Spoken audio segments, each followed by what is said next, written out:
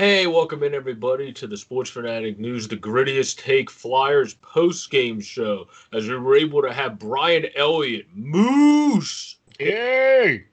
out as he made some big saves on 23 of 23, and we had the guys step up that were away yet again after G stepped up the other night. We had the others step up tonight.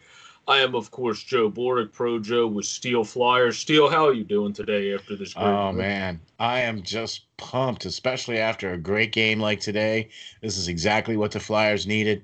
By the way, the grittiest take, if you can't tell, we gotta be rocking the Here's Nitty Gritty. Yeah, support Flyers. gotta be Check rocking out the shirt, baby. Lance, Jamie, Yarif, Caitlin, and everybody over there that does all the great stuff for Flyers Nitty Gritty. Definitely check them out. But let's go right into recapping the goals because it gets to compliment two guys that are clearly players of the game with this game. And one is Travis Sanheim, who Jim Jackson said it at the forefront of the post game on the crossover they do now that they, for away games, oddly enough, call them in the studio in the world. Yeah, yeah. But he said Sanheim was all over the ice. He's clearly a star of the game, and he was on that play. He pitched in, and that's what he used to do with the Phantoms. He used to always pitch in that they had to hone him back a bit, and then he able to adjust his game. But now it seems like he's able to do the best of both worlds a bit. He stole the puck. He was able to fight through traffic, get an assist to Coots, who had it bounce off of a defenseman for that shot that was able to get through Hutton. But what did you think of that play? That was just a brilliant play by Sanheim, wasn't it? Yeah, that's exactly right. I like that he's starting to get into the gritty areas. I like the fact that he's starting to get more physical. He was one of the players that I noticed in this game as well, too, as far as how he played. And that play was just phenomenal. That's the kind of stuff that you're hoping to see from these guys. You're looking at guys to come in and play their second and third years, and you're looking for that improvement. You're looking for that next level of play, that next level of awareness, you're looking for improvements. And every time I think you see Sanheim, you're starting to see him is improving every single game. He's getting better. He's starting to get it. We know it takes defensemen a little longer to get a hold of the game and get their game honed in. It takes a little longer for defensemen. You know Yeah. what I mean?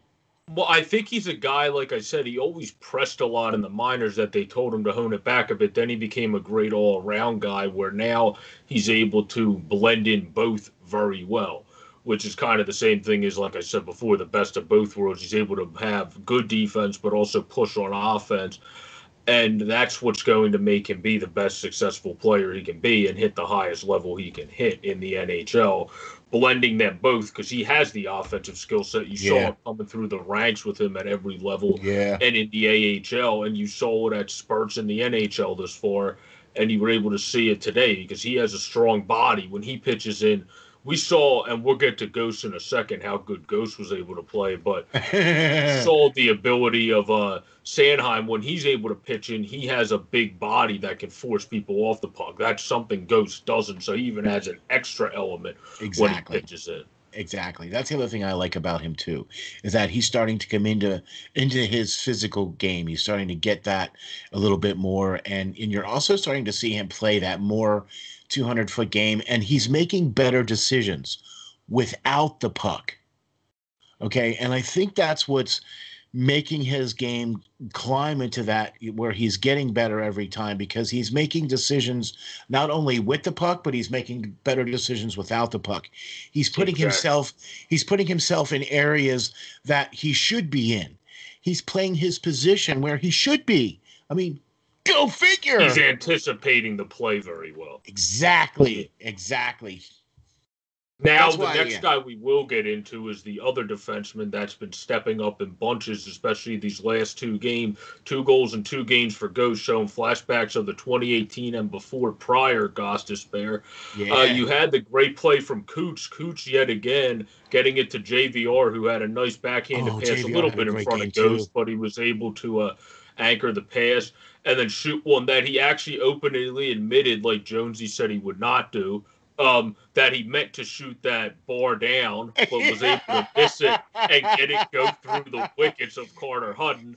Um, which Josie openly said he would just lie about that if Yeah, he did yeah, that. The yeah. guy completely meant to do that. But anyway, what did you think of that play and the fact that guys that recently came back and Cooch was able to contribute to that play again, and JV, or no, excuse me, not JVR. JVR got the assist, but Ghost, who's recently coming back to his form, is able to contribute to that again. I like the fact that the Flyers are now starting to be able to put a full team together and rolling four lines. Yeah.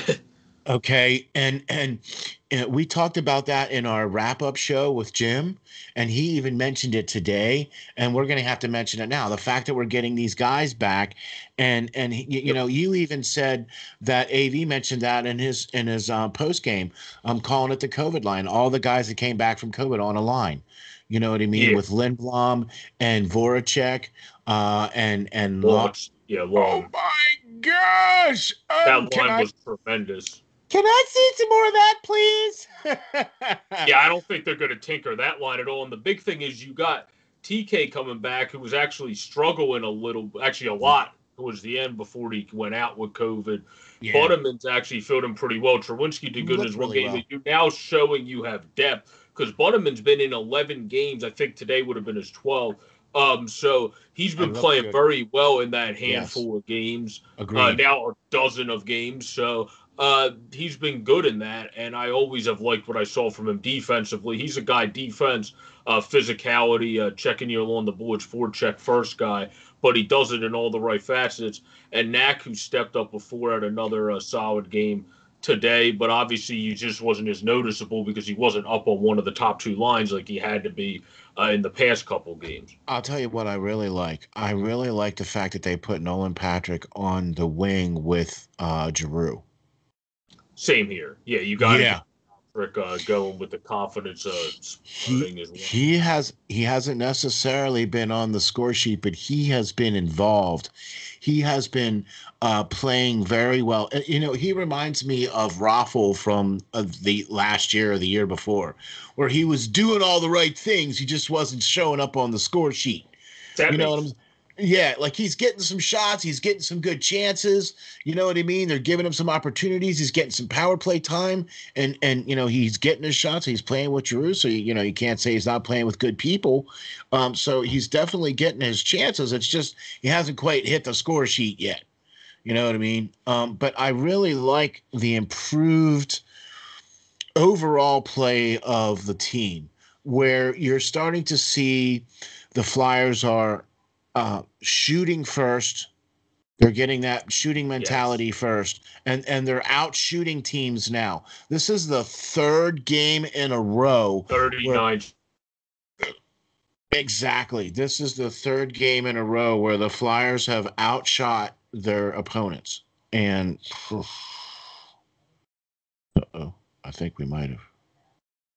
Oh, Go ahead. You're back. You're yeah, back. okay. Third game in a row where the Flyers have outshot the opponent. And that's, to me, that's amazing right there. That says something right there. And even the guys tonight announcing the game, or today announcing the game, Keith Jones and Jim Jackson were saying too that it seems like the team is a little bit more up on their skates. They seem to be with a shoot first mentality. Okay, and that's something that I noticed as well too, where the fact that we're out shooting teams, and we're not just playing hot potato with the puck during power plays. We're actually getting shots on net Exactly. because we're actually rotating guys down in front to get the screens, and we're And taking you're them. using the defense to facilitate the offense. Exactly. So this whole thing, the last three games have been really good for the Flyers, and I'm really liking the improved play. Yeah, and that's what we talked about on Pirlo's show and John's show. I know you guys talk about it. When teams use defense, get guys in front, use that to facilitate their offense, that's when they're at their best. And that's why teams like I did for Pub Sports, there's an article that I'm going to have coming out on the most disappointing team in Vancouver and Nashville are so disappointing because they have guys that have some skill sets with that. They just, for some reason, are not running a system efficient enough to utilize everyone's skill set to the full effectiveness. Then guys are just not playing up to the elk you want them to play. But with the Exactly. Flyers, it's been the opposite. You have had guys step up this season when needed. Knack moved up lines recently, stepped up. Lawton, when he was in, has always stepped up, and since coming back, stepped up today. And we'll get to him obviously in a second. Bunneman's continued to step up, as we said. Hayes offensively, they said they want more defensively, but we saw that the last two games. We saw Hayes step up more on the defensive end and also contribute with a goal still. So it's nice to see what he's been able to do. Other than passing a couple pucks into guys, Braun probably did have his better game. Like I know JJ also brought up today, because that allowed Sanheim to have his best game and push up front, because Braun is just a defensive defenseman sitting back there to help you out if anything happens, because all he is a defensive defenseman at this point. So all that line kind of worked together. So maybe now you put Myers with Gus or Hag and you see what happens with that line, because as I said in my preview video, our pairs, whoever we put on the third pair, has usually been bottom grade of the league when you look at the defensive line grades of defense line. So you got to get that working. It's not a make or break, but it's something that definitely benefits. It looks solid today, because Gus looked decent again after having a good game last game. So if that continues, that will help. So we'll see what happens there going forward. But now we should probably move on, I would say, into the fact that this team, the big thing is the Sabres' one thing is their power play. The one thing they are great at is their power play, and we actually stopped them 3 times. And the one thing the Flyers are not very peachy keen on this year yet is their penalty kill. We're actually 28th in the league, and we were able to stop the second best, which I think was the first best power play, until we stopped them 3 times coming in. 3 times. What did you think of the penalty kill and how they were able to step up today as well? I'm going to say this. We talked about this on our Hockey Writers Inc. show with Lance Green, and he said when you have guys that are constantly in front of the net, and when you have to have goalies doing this all the time and looking around and back and forth and stuff like that, that's how you get success against goalies that are really, really good, like Carter Hart. And Carter Hutton is actually one of those types of goalies where he's actually a pretty darn good goalie. And we did an excellent job of getting guys in front of him, making him doing this more and more, where he had to look and go around. And there was a lot more screens in front and things of that nature. So especially with the power play and then the penalty kill, we were making sure that there was none of their guys in front. And if they were in front, and if they were in front, they weren't there for very long, because as we all know, you can't make shots when you're on your butt. Okay, the defense pinched really well. I was very impressed with how well Ghost played on that as well. I was very impressed with how the entire defensive core played today, especially during the penalty kill, especially against the number 1 power play. And now you have to take into account that they are missing Eichel. And you also have to take into account that whole power play unit runs through him. Okay, at least the top power play unit does anyway.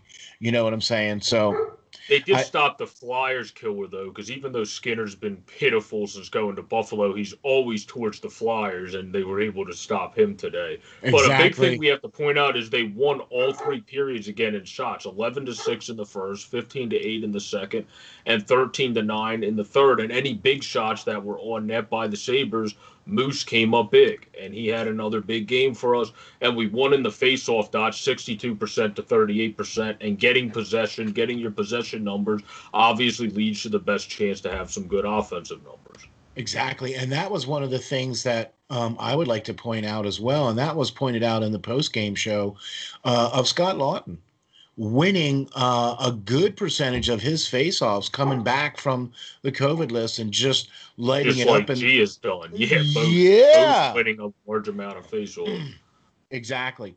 So that's boding well when you can be, and that's one of the things that really helped the Flyers as well, especially in the penalty kill, was being able to win those face-offs and being able to get control of the puck and sending it down the length of the ice, because you can't it's tough to gather. It's tough to get shots on goal when you have to start back at the other end of your, the other end of your net and Yeah. skate all the way back up. You know what I'm saying? So that's why I'm really been impressed with how things have come together here for the Flyers as of late. Yeah, they play more physical. They just lost the hits battle by one. It was 13-12 according to the stat sheet.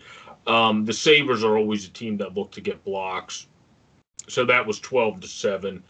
The one thing that I agree with Jamie is you still got to bring down the giveaways a bit. You don't want 9 giveaways, especially against a Sabres-esque team. Yeah, But and Hayes was responsible for a few of them. yeah.